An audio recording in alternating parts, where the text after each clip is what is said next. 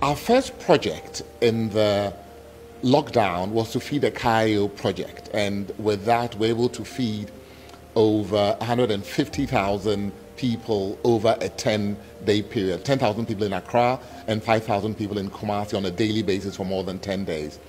Then after that, we decided to look at how we could support the front line. So we sourced and donated PPEs to Gai's municipality and to other health facilities.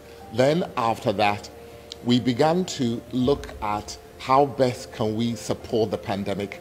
And initially, I must confess, we're thinking of temporary hospital. I think we were very lucky to have with us Justice Youngson, who's the General Secretary of the Ghana Medical Association. And Justice was very emphatic that Ghana needed a permanent infectious disease treatment center.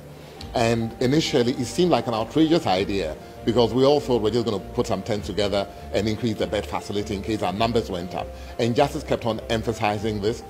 We came to the conclusion, let's build something permanent, and overwhelmed with the response we got from the built environment professionals, the Ghana Institute of Surveyors, Ghana Institute of Architects, Ghana Institute of Engineers.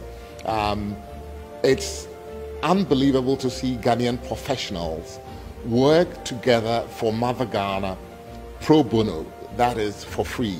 Within a week, they had designed and put together all the drawings for the hospital, and they worked 24/7.